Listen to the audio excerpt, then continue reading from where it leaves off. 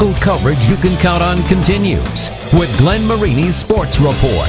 Sports coverage you can count on. If you're familiar with Star Wars, you could say their relationship resembles that of Luke Skywalker and Darth Vader. Kind of. See, Simon and his father, Ryan Dellinger, are also on opposite sides. One a senior at Snyder, the other the head coach at Southside.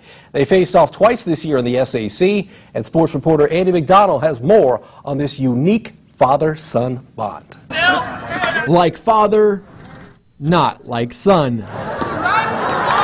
Different teams, but the same family. I was coaching him when he was 9 all the way until he was 15. He was my coach ever since I was little bean sprout. He probably needed a break from me as much as I needed a break from him. Simon Dellinger leading Snyder, and his father Ryan Dellinger managing Southside. That's my first time ever playing against my dad.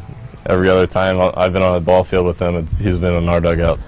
The son won twice this season, including beating the Dellinger Patriarch in a matchup at Parkview Field. In fact, he told me he was going to hit it onto the tree porch up there in right center field, which I'm glad he didn't.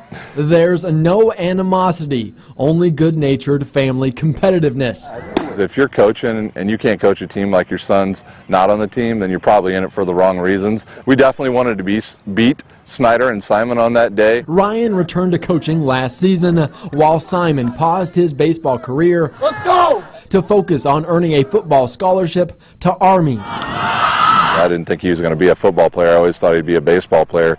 He threw pretty hard growing up, very knowledgeable of the game. Even when I was younger, my whole dream was to play college baseball and have him coach me up until then, but I think we both kind of saw eye to eye on that. Plans are going to be different than what we both thought it would be from the beginning. Be Navy.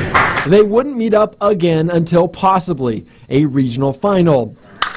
But it wouldn't be bad facing Dad one more time. He's straightforward.